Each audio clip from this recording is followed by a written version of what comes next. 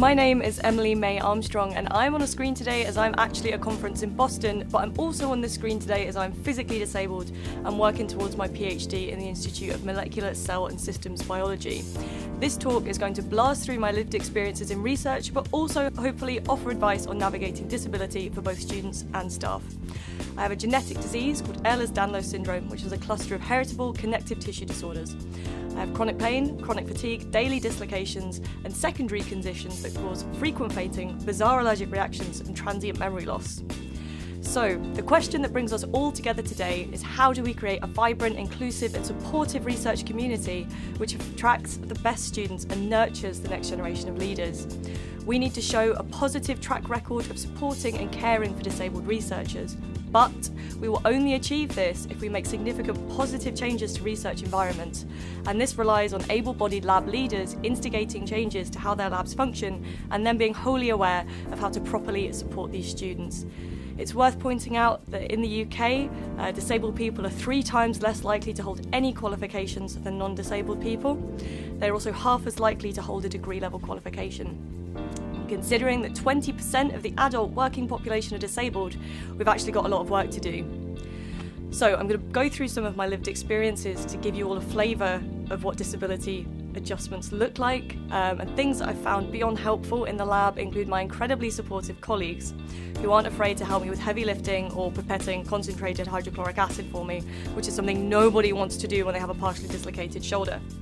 For them to support me, I had to share my symptoms. My disability is variable, which means what I can do some days I can't actually do the others, and it helps everyone around me to know that. A prime example of this was after a traumatic hip dislocation in September last year, where I was unable to walk properly for 2 months. Letting my colleagues know meant I could take some of the pressure off of myself, and they were more aware of my needs, so they could alter their practice accordingly. Disclosure can sometimes be uncomfortable, but it's really necessary for safe research. I'm going to move on now to the topic of reasonable adjustments. I love them, and I definitely wouldn't be doing a PhD without them. So my reasonable adjustments include my ergonomic lab chair, an office chair with more levers than I know what to do with, an ergonomic mouse that stops my wrist from dislocating, and a brand new set of brilliant pipettes.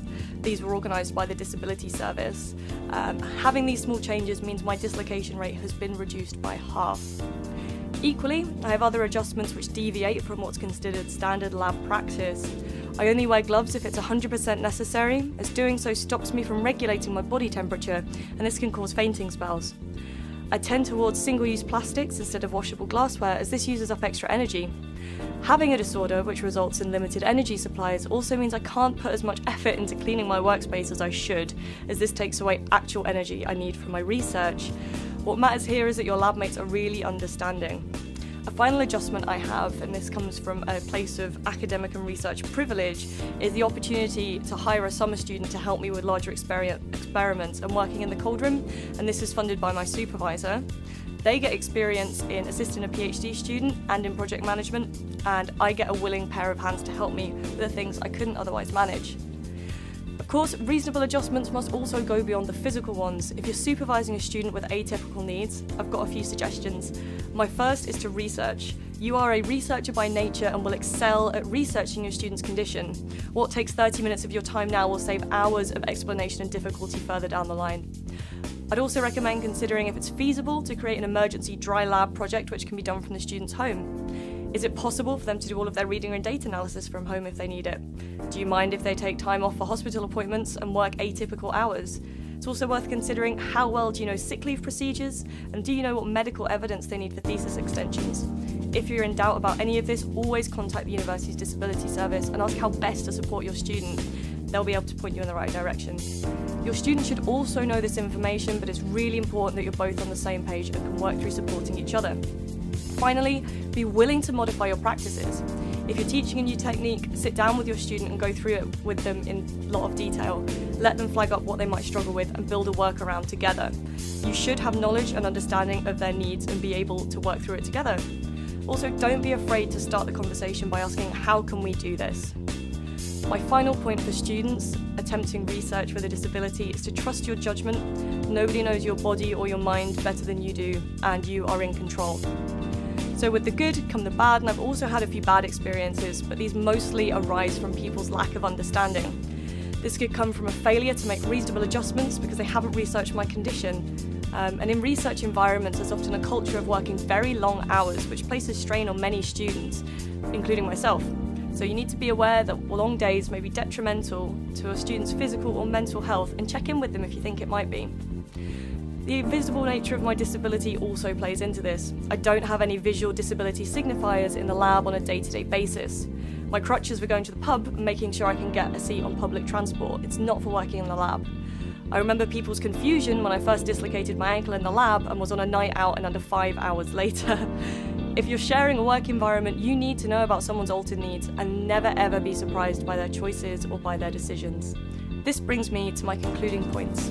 If you're not sure how best to support your disabled students and staff in the lab, just ask them. Be confident in modifying your lab environment with their input. If your lab is accessible for disabled people, it's almost 100% going to be accessible for every other lab member, and you need to build your space around those with different needs.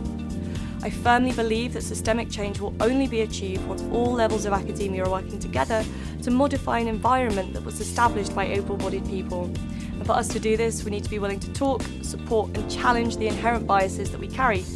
A good way to do this is checking out the Harvard Implicit Test for Disability, which shows you how much inherent bias you carry. The answers aren't always pretty, but they open up to where our biases lie and how we can improve them. So I'd like to thank you all for listening.